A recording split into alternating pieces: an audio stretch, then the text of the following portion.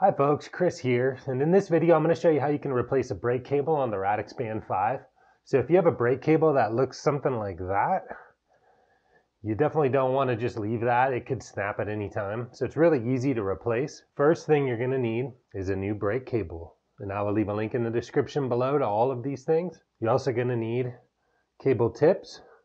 So these little tiny guys right here, you can get silver ones, or you can get colorful ones, or you can get black ones. They come in like packs of 50 to 100, so you'll have lots of extras. And then you're also going to need something to cut the existing cable with and to crimp the little cable tip on. I just use these little wire cutters. And our trusty PH5 Park Tool P-handle 5mm wrench. Kind of a mouthful. But I'll leave a link in the description to all of these things down below. And the first thing you can do once you already have all of those things and you have your existing brake cable to replace it, is you can just go ahead and cut this old one. And now that you have that old one cut, I'll show you how to get the old one out of there and put a new one in. First thing you can do is once you have this old one cut, just using your 5mm, go into this cinch bolt right here. And you're just going to turn it counterclockwise and back it out a ways. You don't want to pull it all the way out because there's a little plate on the other side that's cinching this cable in. So you want it to stay in there. And then just carefully pull this old piece out. And be careful if your cable's all frayed like mine is, because these little sharp pieces of wire can really jab you in, and it can hurt. Now just come up here to your brake lever. And what you're going to notice is on the bottom of the brake lever, there's this groove that's in here. So what we want to do is on this barrel adjuster, there's also grooves that are little slits that are cut into both this locking ring piece and the barrel itself. So what you want to do is spin it enough so that you line up the groove with this lock ring with the groove that's on the bottom of the brake lever and the groove that's on the bottom of the barrel itself. So see if they're all kind of spin around and the grooves aren't there. So I can spin this and there's the groove for the lock ring. And then I can spin this. Now there's the groove for the barrel and I can back the lock ring out. So now all the grooves are lined up right here. And then if you pull the housing out and slide this through and then push on the lever, you can pop this whole piece right out and the brake cable will come out the other end. So you'll have this little nub that's on here.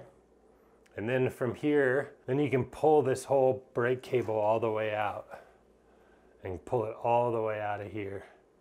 So there's our frayed up end right there. And then we're gonna put a new brake cable in this one. So now grabbing our new brake cable, we want to slot this little barrel end here down into this groove. And you can see it only goes in one way. So just line it up and slot that in. And then you kind of have to cram it back up in there. And then I'm guiding the cable part into this groove and then back through these slots. So if these have turned, just realign them so that the slots are back down on the bottom, and make sure that the cable goes all the way up between them all. And then at this point you can take this lock ring piece and back it out into the barrel and then screw this barrel all the way back in so that our cable's in there nice and tight. Then go ahead and find the other end of your cable, the pointy end, and we're going to grab the housing back that we have right here. And then this end's just going to go right back through the housing and just go ahead and feed that all the way through. And eventually you'll see it come out the other end. But you can just feed this all the way through until this housing sits back inside this barrel. And then you can leave that right there, and then we'll go back down to the bottom and I'll show you how to tighten it up. And one quick trick to do before we route this cable through and tighten it is if you see this barrel adjuster right here, if you take this lock ring and kind of back it out a ways, and you may have to turn it pretty tight to get it to move free, go ahead and back that all the way into the barrel and screw the barrel all the way back down. And I'll show you why in a little bit why we do that before tightening this cable in. So now back down here at the bottom of the brake, your cable should be coming out through here. And you want to make sure that this piece of housing right here is sitting inside this barrel and that this is pulled nice and tight. Then you want to find the other end, and we're going to guide this back behind here. So I've pulled it so that it's actually sitting down through this groove right down in here and going behind this little flat plate that's right there. So it's in between this plate and this little groove. And when I tighten this bolt, it's gonna sandwich this plate down and hold it. And then the trick is, you kind of need to push this hammer back a ways. And I'm holding the cable as I'm doing that.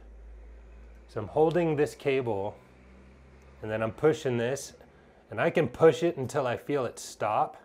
And that's when the brake pad is pushing against the rotor. So you kind of want to push it till it stops and then just back it out a little ways, maybe like a 1/2 inch or so. And then holding it there, I'm just going to tighten this 5mm bolt back down. And this guy you want to get pretty snug. Not crazy snug, but tight enough so that if you pull on the brake lever, this cable is not going to just slide free out of here. And then what you can do is actually go back up to your handlebars and pull on the lever and see how it feels. And mine feels like it's pulling too far back right now. So an easy way to add some tension to this cable line if it feels like your brake lever is pulling too far back is just to take this little barrel adjuster right here, and you're basically turning it counterclockwise and unscrewing it a little ways. And you can see as I unscrew it, I'll just kind of exaggerate it, you can see this arm moving in closer. So what that's doing is it's tensioning the line. You don't need to probably back it out that far, but you can just back it out a ways so that when you pull on the line, the brake pull feels good. And then just spin the wheel. And right now you can see mine's too tight because the wheel's just stopping. So if I let a little bit of this out and pull on the brake again and then spin it, it spins a lot more freer now. So once you get this tension to where you like it, just take this little guy, the lock ring, and just spin it back down, and that holds the barrel into place. So now you have your cable through. Now all you need to do to finish it up is just grab your wire cutters, clip this cable a couple inches away, and then go ahead and grab one of your cable tips, one of these little guys right here, and just slip it over the end of this. And then the way I crimp them is I just kind of lightly grab these cutters and just pinch them just a couple of times, just enough so that this stays on, and you can see it's kind of pinched there. And then I have the new cable through and you're all set. If you want to check out more videos on how you can do repairs and maintenance on your RadExpand 5, I have a whole playlist right there. You can check that out. And I thank you a ton for watching, and I'll see you guys on the next one.